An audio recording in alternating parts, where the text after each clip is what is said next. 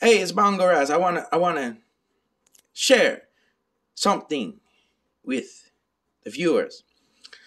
Now, through my interpretation of the Bible, it says that when Christ return, he shall have many crowns on his head. Now, this is my interpretation of that part I read in the Bible.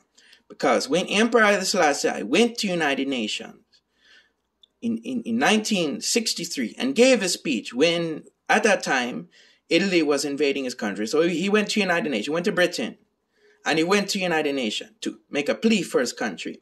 Now, when Emperor Haile Selassie went to United Nations and gave his plea for Ethiopia, he gave a speech to United Nations. Now, look up that speech.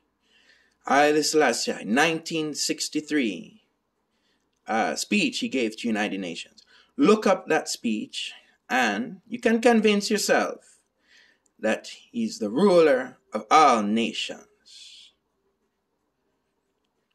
Now, when Emperor Haile Selassie went to United Nations and gave a speech, every representative of each country bowed unto him.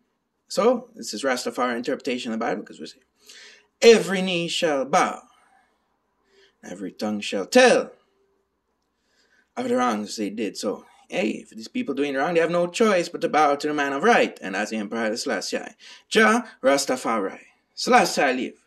Jah Rastafari.